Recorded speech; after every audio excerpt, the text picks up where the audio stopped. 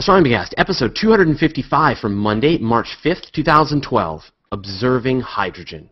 Welcome to Astronomy Cast, our weekly facts-based journey through the cosmos, where we help you understand not only what we know, but how we know what we know. My name is Fraser Kane. I'm the publisher of Universe Today, and with me is Dr. Pamela Gay, a professor at Southern Illinois University, Edwardsville. Hi, Pamela. How you doing? I'm doing well. How are you doing, Fraser? Doing really well, having fun recording another episode of Astronomy Cast with all of our closest friends here on Google+. So if you want to watch us live record the show, which we know not many people can actually do because they have jobs and lives and things like that, but yeah, you could just go to cosmoquest.org/hangouts and you'll see a list of all of the shows that we do. We do a ton of astronomy-related content and science with us and Phil Plait and Emily Lakdawalla from Planetary Society and Alan Boyle from MSNBC. So we got lots of space friends, and we're doing lots of really good content, and you should come and check it out. And that's it. Yes. cosmoquest.org/hangouts. And we also we embed the shows there, so you can watch them live. You can participate in the conversations. And then, of course, if you can't watch it live, we do try and mix everything and feed it into the Astronomy Cast feed. And actually, I realized we've been putting the weekly space hangout into the Astronomy Cast feed and didn't warn anybody. So, so if you've noticed, got new content. Yeah. So if you've noticed now that you're getting like an extra hour of audio content every week, that's this weekly space hangout that we're doing on Google+. So no one's complained. But no one has also said, hey, thanks for putting that in there. I really appreciate that. So I don't know whether people are deleting them or what. But if you're getting those and you're happy, that's great. If you're getting them and you're sad, then also let me know, because we could also just break it up. But I think, you know, it's pretty interesting. It's the kind of content that people always ask us to do, but we never did. Right. We just talk about the news and the current events and analysis of that kind of stuff, which is totally different from Astronomy Cast. So anyway, that's all in there. Sorry about that. I hope you're okay with that. Please let us know if you're not. All right, well, why don't we get cracking then? So hydrogen is the most common element in the universe, formed at the beginning of everything in the Big Bang. It's the raw material of stars gathering together through mutual gravity into vast nebulae. Astronomers can learn so much looking for hydrogen in the universe. Well, here's why and how they do it. Now, we wanted to when we first sort of set up the show, I was like, okay, so the topic is hydrogen. And you're like, no, that's too big. That's too much. Let's just observe hydrogen. It's like 70% of the universe. There's a whole lot of stuff going on. And let's the chemistry and focus. Fusion and powering cars and things like that. So, but at least I think we should just have a brief conversation just about the formation of hydrogen and where it all came from. And then I promise we won't go into the detailed chemistry of it. Well, so hydrogen, talking about its formation is somewhat silly. You take energy, you leave it on the shelf, it becomes protons probably, or other particles. And if it's enough energy to become a proton, well, one proton, that counts as ionized hydrogen. Let it near a neutron, you now have a slightly more interesting hydrogen atom. Give it an electron, you now have a neutral hydrogen atom. So basically, hydrogen is that stuff that just formed when the universe's energy cooled off enough to start forming particles. Everything more complicated than hydrogen, you have to have some sort of a nuclear fusion reaction take place in order to get to it. So hydrogen's just that simple thing that comes out of energy. And so, you know, back during the Big Bang, when everything was just too hot, you just had raw energy. Yes. And then as things cooled down, that raw energy turned into protons. Mm-hmm. And protons, neutrons, electrons. And you just gather them together in the simplest possible way, and that's hydrogen. Now, obviously, we talked about it in a few of these episodes that you had this moment where the entire universe was like the state of a star, and the hydrogen atoms were being fused into helium, and that's where we get the helium from. But really, and then the expansion continued, and now we're just left with all this hydrogen. It's just this raw material, the building block of the entire universe. So then why is it, I guess, important then for astronomers to be able to observe hydrogen? Well, it's not so much that it's important to be able to observe hydrogen so much as we can't help but observe hydrogen. It's out there, and it's causing us a whole variety of good things and bad things. So on one hand, every time we're looking at a star, we're observing a excited hydrogen atmosphere. Every time we look at a beautiful nebula, we're observing a cloud that's rich in hydrogen gas that's usually glowing red. When we start trying to look through the galaxy in radio light, we find all of the cold parts of space permeated with what's called the 21 centimeter line of hydrogen. It's just everywhere. Even when we look at high redshift galaxies, we find in the spectra of these galaxies all these places where intervening hydrogen gas has sucked the light out of the spectra of these distant galaxies. So if you study astronomy, you're just going to over and over come across the vocabulary of hydrogen, and it can get a bit overwhelming. That was actually part of the inspiration for the show, is we've been doing live star parties, and I realized last night we're talking about H alpha, H2, all of these different terms, and no one knows what the heck we're talking about. Right, and so hydrogen is the most abundant element in the universe, so you just can't help but see it everywhere you look. Yes. And so we might as well understand what it is that you're looking at. So is it almost like all astronomers are pretty much hydrogen astronomers, you know, like a certain percentage of the time is just dealing with the hydrogen in everything they're looking at? Yes, and one of the hazing rituals of getting a physics degree is learning all of the quantum mechanics of the hydrogen atom. And so by the time you finish getting even an undergraduate degree, you are intimately aware of the inner workings of hydrogen at levels you may not want, and you know how to find it all over the universe. But you're going to spare us the quantum mechanics today, I'm right? going to spare you the quantum mechanics today. Okay, good.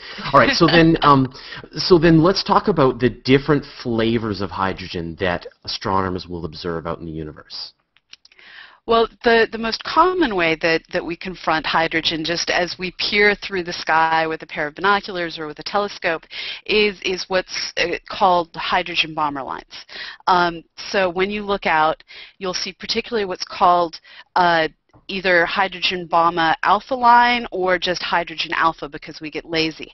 This is that bright red color that is associated with most nebula, and it comes from the fact that the hydrogen's energy levels are such that that one lone electron it's got, it can jump between its lowest energy level to its second energy level, and transitions in and out of that lowest energy level.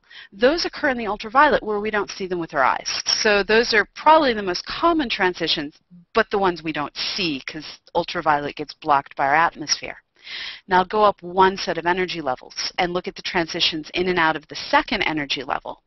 Well, there we have what's called the 3 to 2, from the third energy level to the second energy level transition. And that's at this beautiful red color that we see in open signs at the local deli, and we see in all of these nebula that are all through the sky. So that red color associated with nebulosity, that is the lowest transition in and out of the second energy level of hydrogen. And this transition was discovered by a dude named Balmer, so it's called the Balmer energy set, and alpha is for the lowest one. So 3 to 2 is alpha, then if you went 4 to 2, that would be beta, and so on through the list. And just to be clear, I mean, I think we talked about this in previous shows as well, right? This is this transition, this energy transition, right? When an atom of hydrogen, where it's got its proton, it's got its neutron, and then it's got this electron, and that electron jumps up or down a level, you can get like a release of energy, and we're seeing the photons streaming away from these nebula as these electrons are being released. So to get this to happen, you have to have a cloud of gas that's getting heated up by something. So there's either a bright star embedded in the cloud, there's a whole bunch of bright stars embedded in the cloud, and the light from these stars is exciting the hydrogen so that it's making this transition. Now, sorry, when you say, I'm going to be kind of precise here. Okay. When you say exciting, so you mean like photons are streaming off of this star. Those photons are getting absorbed by the hydrogen atom. Right.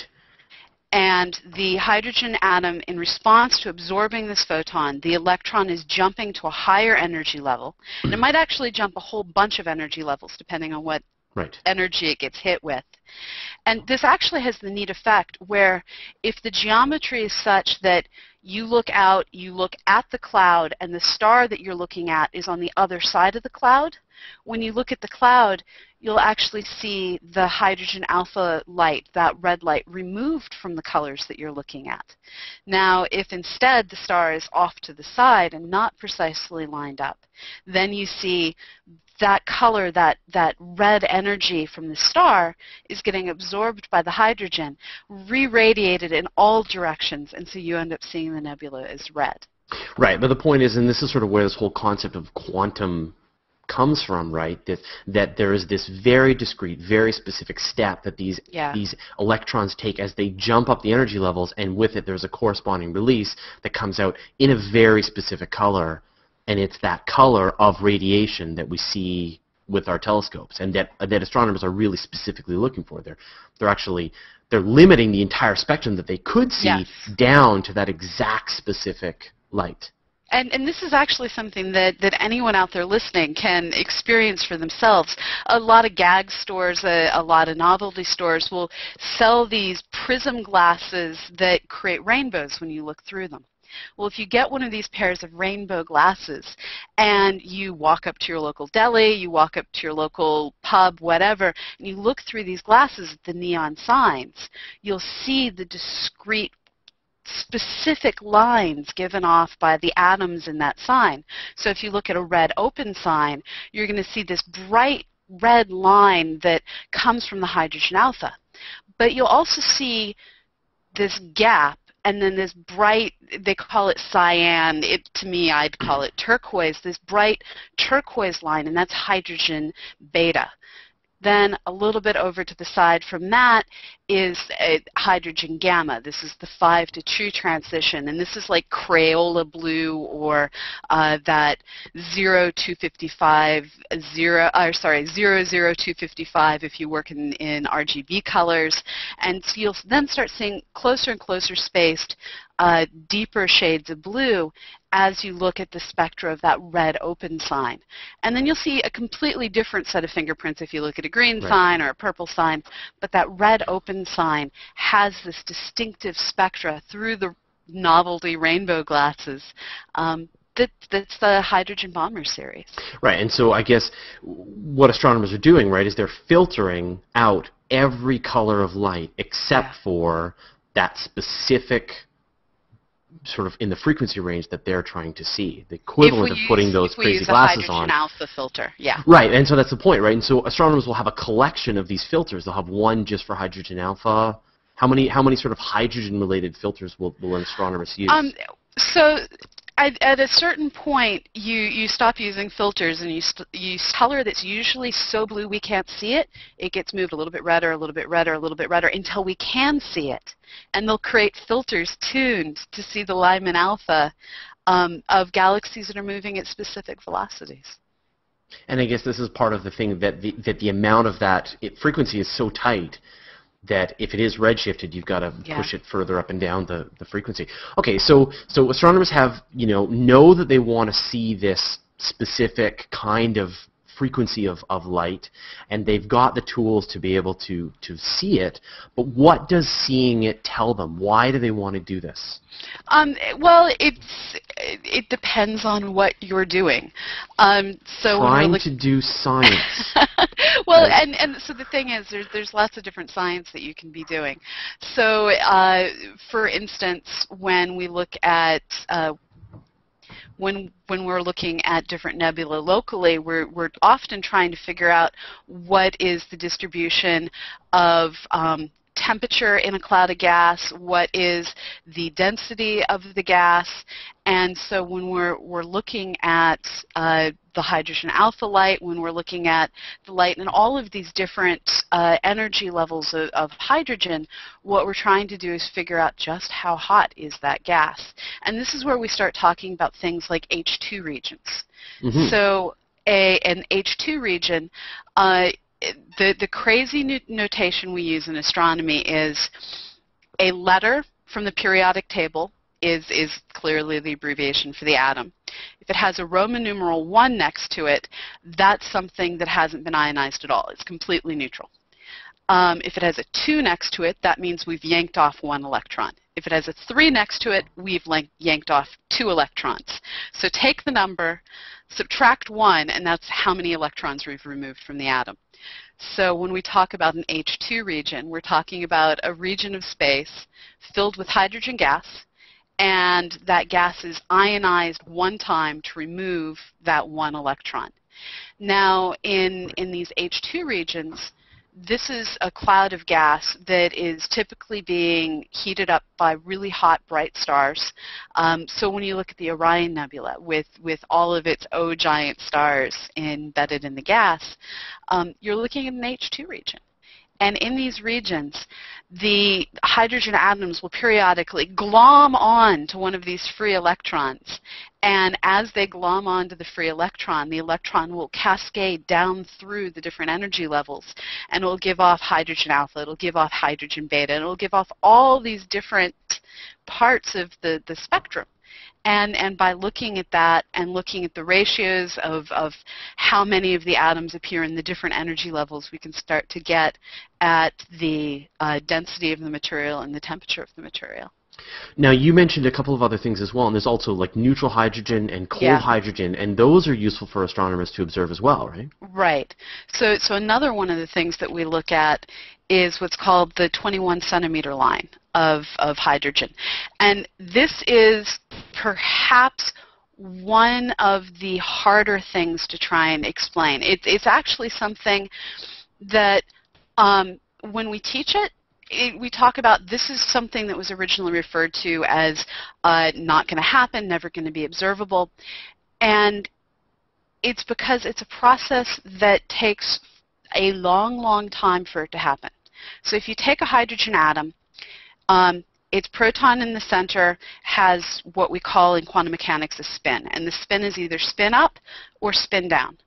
Then its orbiting electron has the same thing. It either has a spin up or a spin down. And ideally, the two little bits, they want to be lined up the same. And so what you'll have is if you leave hydrogen alone long enough and it's not in its lowest possible energy, you'll end up getting that spin flip. And the energy given off in this flip is energy that corresponds to light with a wavelength that's 21 centimeters long. Now, the probability in most cases is that before the atom has a chance for that flip to take place, because it takes a long time for the atom to finally get around to flipping, probabilistically, it's probably going to undergo a collision, it's probably going to undergo an excitation, something's going to happen to it. The only way that you're going to consistently get this spin flip is if you have a whole bunch of gas, it's really cold and thus not moving. So all the little atoms are just sort of going not moving, moving very slowly. And it's very diffuse gas as well. So you need cold diffuse gas. Well, it turns That's kind of interesting, though, right? Because there's a way, like you wouldn't think, like if it's out there just super cold in space, just sitting there, not interacting, you would think there'd be nowhere to see it. It would just be invisible. But because there's this crazy quantum effect, that they just randomly flip, you get a release of radiation that's very subtle, but it's there and it lets you detect it. And so this is one of the ways that we're able to measure the rotation rate of our galaxy up to extremely high radii. So what we do is we use radio telescopes, and this is actually the type of thing that undergrads can do, or any amateur who builds their own at-home radio dish, and you can get kits to do that. This is an experiment you can do, is identify where the clouds of cold gas are out in the outer wings of the arms of the Milky Way. Take a look at them and measure the Doppler shifting of that 21 centimeter line. And from the Doppler shifting, you can get the rate at which the cloud is moving forward and backward in that direction in the sky. And you can use geometry then to start to get at the orbital velocity of this gas. And at the end of the day, this gives you the rotation curve for a galaxy that shows that everything is moving at about the same velocity as you move out towards the outer parts of the galaxy, and thus you can demonstrate for yourself there is something gravitationally changing. Well, I think that should be everybody's homework for this week then. So everyone should go out and observe the 21-centimeter line and calculate the Doppler shift and use geometry to determine the motion, the rotational motion of our position within the Milky Way. Yeah, completely elementary. Completely elementary. Everyone get on that. But what are these cold? I mean, okay, so we can use these cold clouds of gas as waypoints, as places to determine position. But Yeah. I mean, aren't these future nurseries of stars? Not necessarily. And the thing is that in order to get a star-forming region, you have to have dense gas that has sufficient mass that when you collapse it down and things start forming, you get enough mass left over to form a star. And some clouds of gas just aren't massive enough that they're ever going to form anything meaningful. And in other cases, the clouds of gas, as they are right now, are so diffuse and so stable that we don't see star formation in their immediate future. Now, spiral arms do help trigger star formation because what ends up happening is as these clouds of material orbit around the Milky Way, they get pulled in on the one side to the spiral arm, and then as they try and orbit out the other side of the spiral arm, they get slowed down. And as they linger in the spiral arm, there's a good chance that there's going to be collisions, there's going to be compressions, there's going to be shock waves from supernovae, and all of these effects may cause some of these otherwise far too diffuse clouds of gas to have star formation. But in general, our galaxy is only about 1% effective at transforming gas into stars. So astronomers don't really do a lot of searching for great big clouds of future nurseries. It's more like waiting until I guess it moves into that hydrogen alpha phase where you're actually starting to see the light coming off of the nebula, that you start to identify these star-forming regions?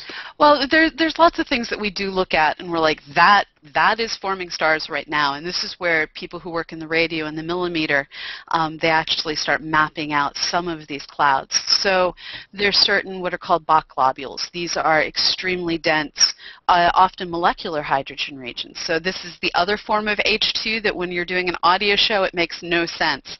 So you have H Roman numeral 2, which is ionized hydrogen, and you have H subscript 2, which is molecular hydrogen. And when you look at these dense black regions on the sky, Horsehead Nebula isn't a Bach globule, but it's an example of one of these dense black regions on the sky. When you look at these dense black regions in the sky in the optical, they just look like the never-ending story, great nothing ate a part of the universe. But when you start to look at them instead in millimeter wavelengths, you start to see there are knots of thermally radiating areas. These are areas where the gas has begun to contract, and as the gas squishes down, the atoms start hitting each other, and this process radiates away basically warmth. So this is infrared, this is millimeter light. You can sort of think of this as if you rub your hands together, it's going to generate heat. And if you had an infrared camera, you could actually hold your hands up and see that change in temperature from rubbing your hands. Now, when the gas starts colliding like that, you start initially giving off in the radio light. Now you wait as it continues to collapse, stars start to form, starts to light up in the infrared, and eventually it brings itself all the way into the bright blue UV when you get the youngest stars actually igniting. But so we look for those dark molecular clouds that are high density. And those, yeah, they do probe those for star formation, but not every blob of gas is necessarily going to form stars. Can we look for places where, like, hydrogen is absorbing light? Like, I know, we look for places where certain elements are actually blocking, right? Right, and so when we look at nebula, we talk about there being reflection nebula, we talk about there being emission nebula, and the truth is it's just a matter of geometry. So if it's star cloud observer, that cloud is going to absorb out the hydrogen lines. If it's a cloud in front of us, star off to the side, then we see emission lines. And so there's lots of different ways, and it's all about geometry that controls what we're able to see.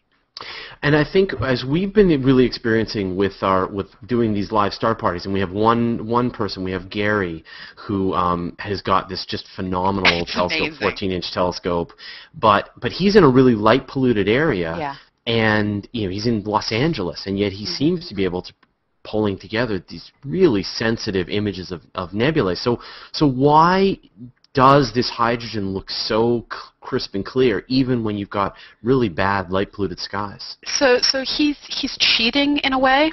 If you've ever had one of those kids' toys or cereal boxes where you get the little red filter and you look at this scrambled mess on the side of the cereal box, and then when you put the red filter in front of it, you suddenly see a message. Well, what's happening is, in that case, you have all of this visual noise, and that visual noise gets removed when you put the red filter in front of it. And Gary's doing the exact same thing. In his case, he's in the Los Angeles basin, and there's, for the most part, sodium lights. Those are the yellow parking lot lights that make the sky glow this raspberry color on a cloudy night. And then there's also now we're getting more and more fluorescent lights, which are giving off their blue UV light. And all of this is scattering skywards. Sometimes it's because people are using stupid light fixtures that point the light upwards, or they're illuminating buildings and it points the light upwards. Hate those people. Right. And sometimes it's just a matter that you're shining light down on cement and the cement reflects the light back up. However the light's getting upwards, it's primarily consisting of the sodium light from the sodium light fixtures and a white light that's peeking off in the UV from the fluorescence, or peeking off towards the UV, not actually in the UV. And what he's doing is he's saying, okay, I'm going to look at the sky, and I know that most of the sky is being brightly lit up by the atmosphere reflecting the sodium and all of this white stuff that is peeking towards the blue. I'm going to try and get rid of as much of that as possible, and I'm going to focus in on one line of light, the hydrogen alpha light, that's in the red as opposed to the blue and the sodium's yellow. And by focusing on just that one color, well, suddenly his background goes to black again, because these streetlights aren't giving off hardly anything at all in H-alpha. So suddenly the light pollution, for the most part, has been filtered out the same way all that visual noise was filtered out with the red filter on the cereal box. And what's left behind is only the hydrogen alpha light. Now the crazy thing is if he actually went to a dark site, he'd get even more amazing images if he was able to use broader band filters that let more light in all at once. But he does what he can, and he's found a way to do really good astrophotography in a very light polluted part of North America. Yeah, so there's hope for all of us. Yeah, there is. Cool. All right, well, I think that wraps up for this week, Pamela, so thanks a lot, and we'll talk to you next week. That sounds great. Talk to you later, Fraser. All right. And this is the part where we save. And I'm going to do a save as so I can figure out what the heck this file is later. It's going to be 255 hydrogen. Yeah.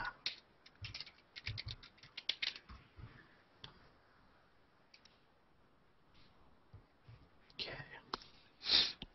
And I will mix it down to a WAV file. And now is when I'm going to start looking at all of your questions that are coming in. All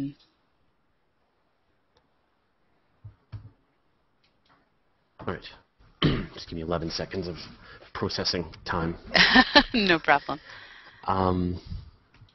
Cool. All right. So do you want me to? So now's the point where if you guys want to jump in and join us and join the Hangout and chat with us about space and astronomy, we're glad to have you. So I will post a link from the Hangout into the thread.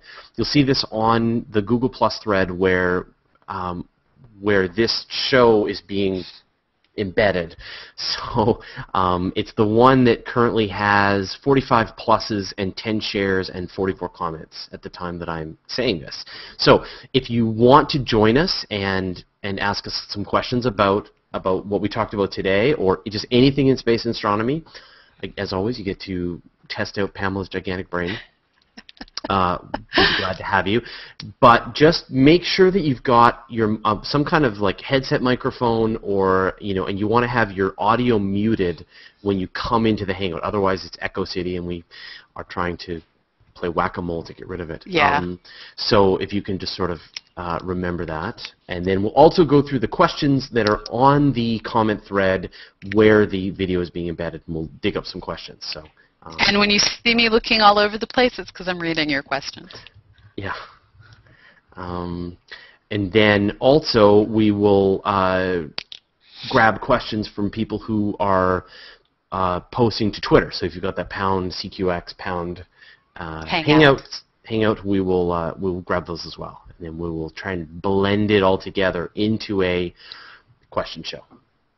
So why don't we grab a couple of questions. Austin Go asked, are there hydrogen alpha filters for scopes that attach to the tube aperture? So, I mean, can you put a hydrogen alpha filter over the telescope tube as well? That would just cost way too much money.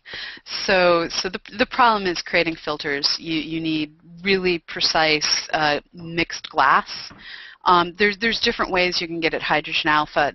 One of the common ways to do it is to put a special coating on both sides that causes interference to happen between the two coatings, and it's only thus transmitting the hydrogen alpha through.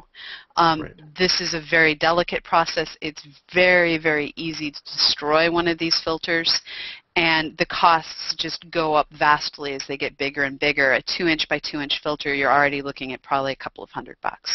Right. So the best way is to just get filter it over top output. of get it over top of the eyepiece and right in front of your camera, and not necessarily the whole lens. Yeah. Yeah. Okay, cool.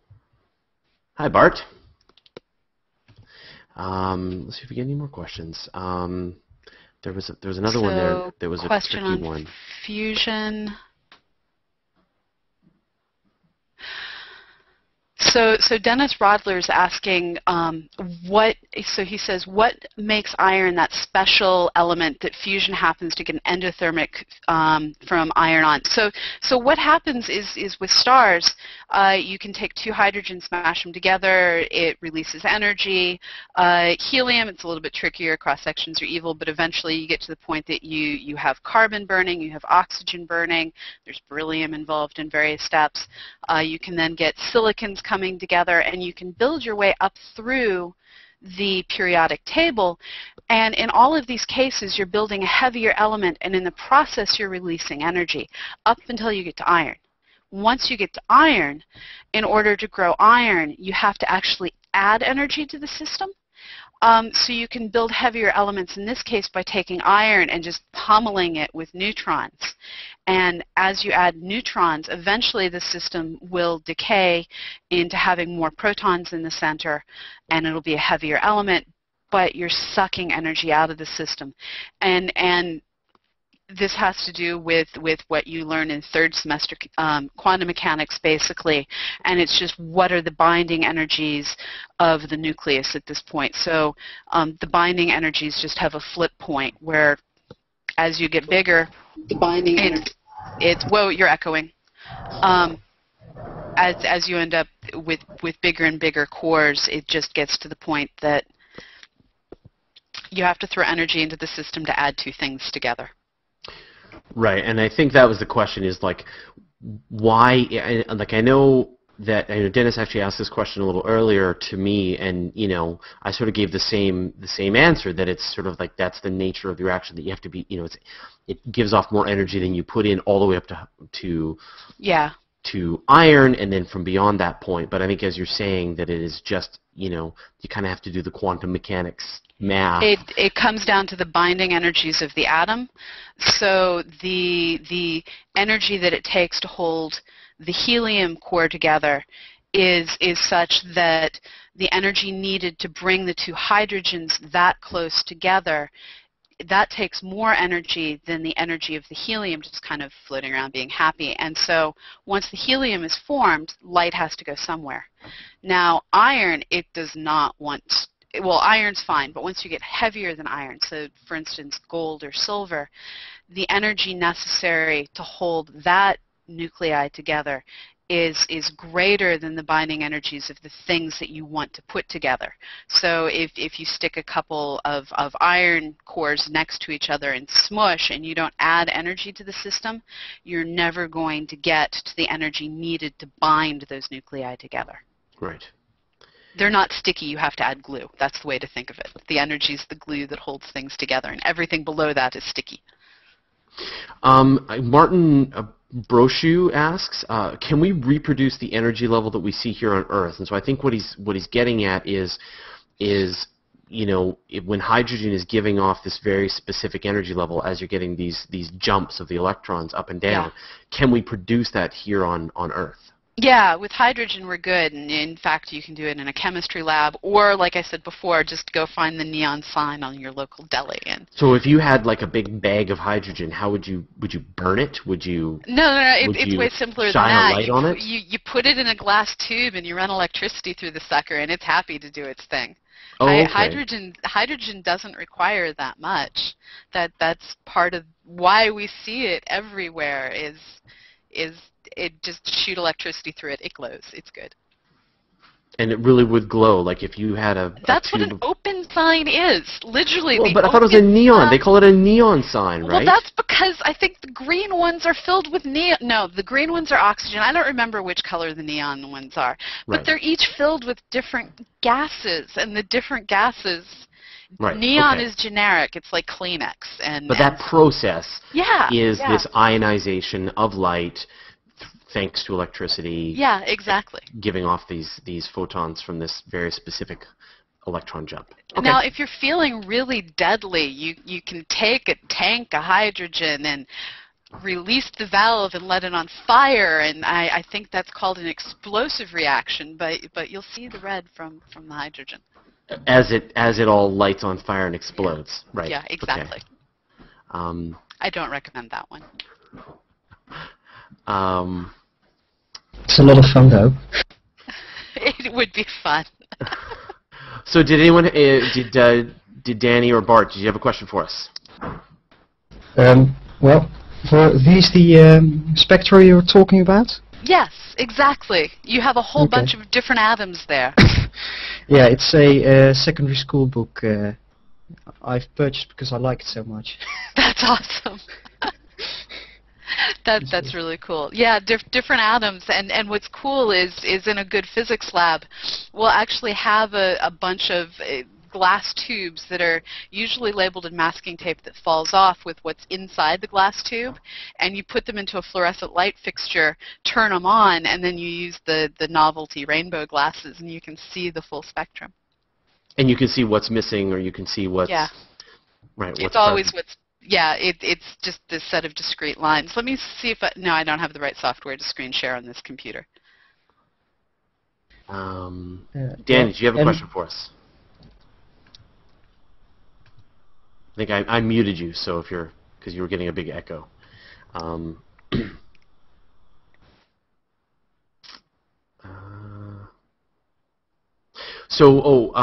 Somebody mentioned as well that those hydrogen filters are very expensive. Yeah. Yeah. Like how much would a hydrogen alpha filter cost for just like an eyepiece? A couple $100? Let me look. Last I looked, yeah. I haven't looked in a while, and I know filter prices have come down because we're getting better at the manufacturing process. But yeah. And you can also get them to clip right onto your DSLR as well. But again, that's very expensive if you want to put it right over the aperture of the camera, right? So a 1.25 inch, so this is a standard eyepiece H-alpha filter from Astronomy, which is a company that is completely reputable. You're looking at $395. These are expensive. If you're not in a light polluted area, don't bother. Just get yourself a nice red filter, a nice green filter, a nice blue filter if you just want to do astrophotography, and if you want to do basic science. get yourself either the filter set corresponding to the Sloan Digital Sky Survey filters or the Johnson filters. You always want to use filters when you're doing science so you can compare your results to other people. Oh, yeah. That's You can buy a whole weren't telescope. prepared for that. I was not prepared for that kind of a price. Yeah, you can buy a whole telescope for that price. I told you it's a couple $100. Yeah. Ouch. Okay. And that's for 1.25 inches in diameter. You can see why I said don't bother getting it for the aperture of your telescope. And all right. may I ask a question? Of course. Okay, well, you showed a time lapse of those telescopes with big lasers coming out of them for adaptive Optics. Yeah, optics. Yeah. And my question is, how does that work? Okay, so with adaptive optics, when we look at the sky, and if you joined us on our star party last night, you saw this very clearly.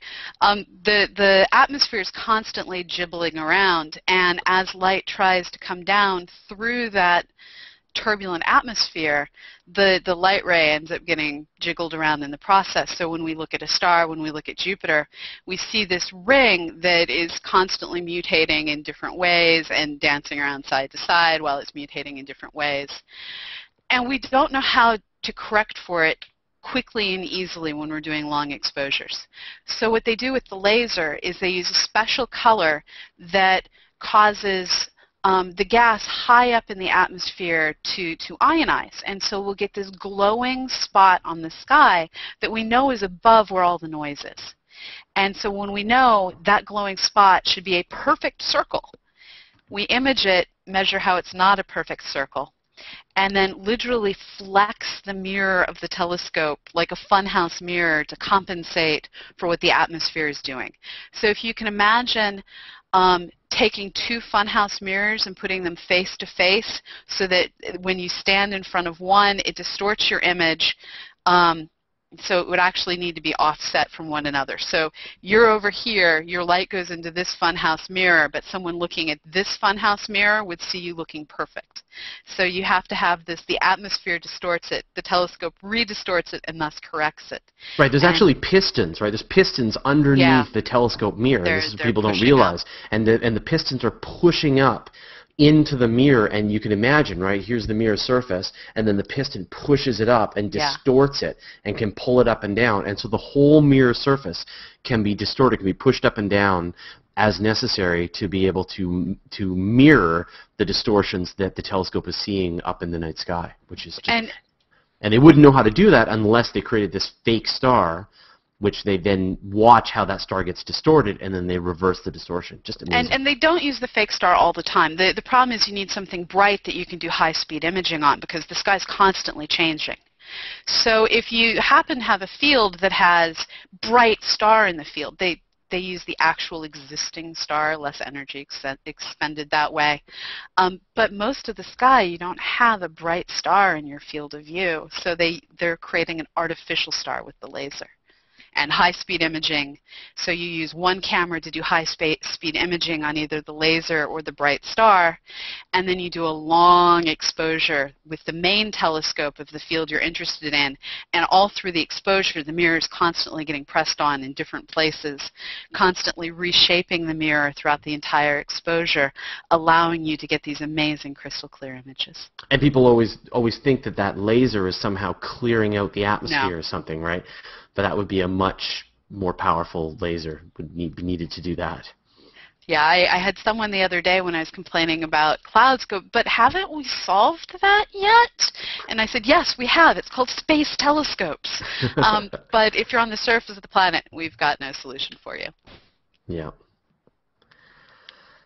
Sounds quite expensive. Yeah. It is. This is why multinational observatories use the combined resources of a whole variety of different companies.